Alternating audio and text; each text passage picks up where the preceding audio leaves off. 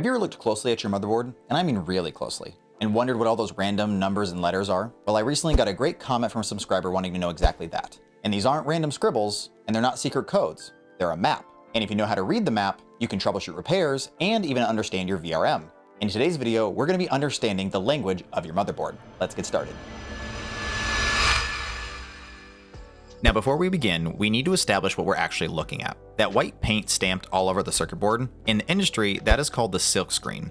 And those specific codes, those are reference designators, or RefDes for short. Now, why do these exist? Part of it is for the robots that build the board and the technicians that fix them. When a tech is fixing a board, they look at a schematic that says check component C127. That RefDes is the street address that guides them to the exact right part. The system is mostly universal. The letter tells you the type of component, the number, like 127 in C127, tells you exactly which one it is in the sequence. It's a unique ID, so you know you are testing the 127th capacitor on the list and not the one right next to it. Now, one quick disclaimer before we move on. The list I'm about to give you is the industry standard, but it is not a law. Manufacturers, especially in laptops, sometimes make up their own codes, so treat these labels as a map, not a rulebook. Use the code as a hint, but trust your eyes. Also, we aren't going to cover every single code today because frankly, there are hundreds of them for obscure industrial parts you will never see on a PC. We are focusing on the ones that actually matter. Now, let's look at the reliable ones, the big five. If you were to look at the sheer volume of parts on a board, the winner is usually C.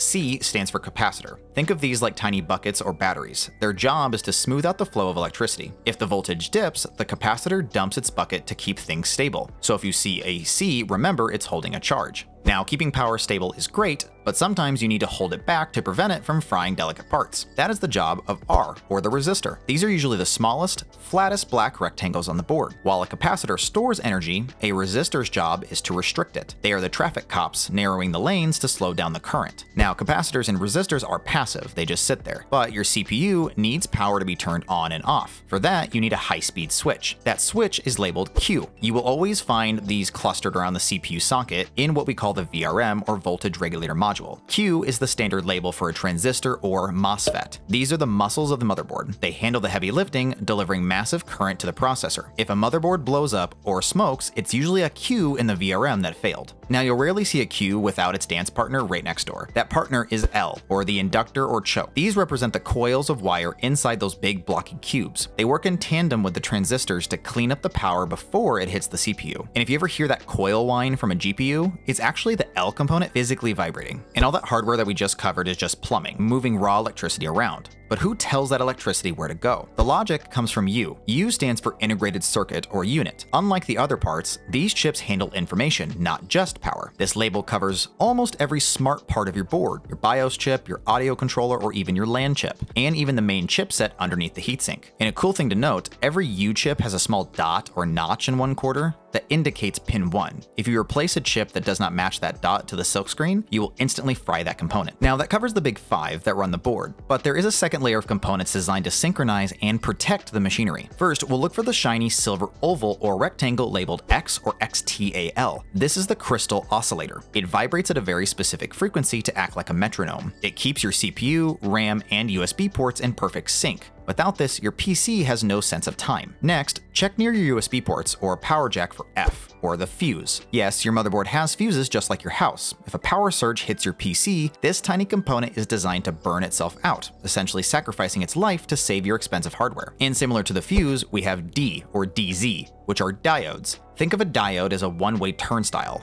It allows electricity to flow in only one direction, which is crucial for protecting your board from reverse voltage. And finally, TP. You'll see these little gold circles with no parts attached. These are test points. When this board was built, a factory robot touched these dots to verify the board was alive. For advanced repair techs, these are the secret entryways to measure voltages without taking the board apart. Alright, now that we have the core alphabet down, we need to talk about curveballs that you will definitely see, prefixes, and combined codes. First, let's talk about prefixes. Sometimes manufacturers add an extra letter to the front of the standard code to give you more context. The most common one you will run into, especially on a laptop, is the P prefix. Designers add a P to indicate that a component is part of the main power delivery rail, such as PR is a power resistor, PQ is a power transistor, or even PU is a power unit. If you see that P, you know that the component is handling high current. And next, we have network codes. These appear when engineers pack multiple parts into one single shell to save space. The biggest example of this is RN. If you see a tiny black bar with multiple silver stripes, usually near the RAM slots, that is a resistor network. Instead of soldering 4 tiny resistors individually, they pack them into one single chip, so the code changes from R to RN. And finally, we need to clear up a major confusion regarding connectors versus jumpers. You'll often see the letter J, and in the vast majority of cases, J stands for jack, meaning a connector where you can plug something in, such as JUSB1 or J_audio. However, be careful not to confuse this with JP. JP stands for jumper. These are the exposed pins, often with a plastic cap on them. These are used to configure the board, like the clear CMOS pins, so remember the rule, if it's just a J, it connects a cable. If it's JP, it changes a setting.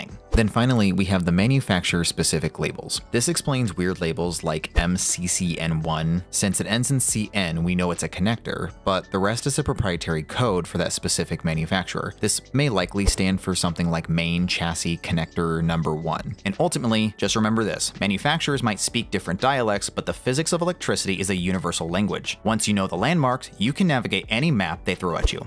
I hope this video helped you understand the core principles of motherboard labels. And a massive thank you to the subscriber that brought up this question.